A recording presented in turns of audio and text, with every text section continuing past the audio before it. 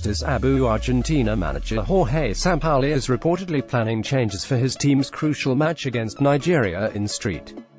Petersburg on Tuesday.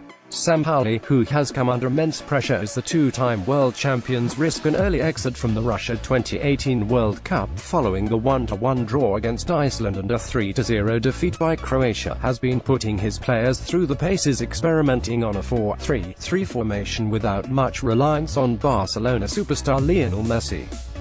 The South Americans, who arrived in Russia as the favorites, need a win over Nigeria to reach the second round. Read also, "I am not a failure at Leicester." Ahmed Musa, the former Chile coach Sampaoli, was let down by his Chelsea goalkeeper Willy Caballero's too high-profile errors against Croatia at Nizhny Novgorod Stadium on Thursday, is set to drop the veteran keeper in favor of his understudy Franco Armani of River Plate. Argentine daily sports magazine El published a picture revealing Sampaoli's starting X1 against Nigeria at the training base in Bronici on Saturday. In the picture, the scribbles on the notebook show two seven-a-side teams facing each other, excluding Messi.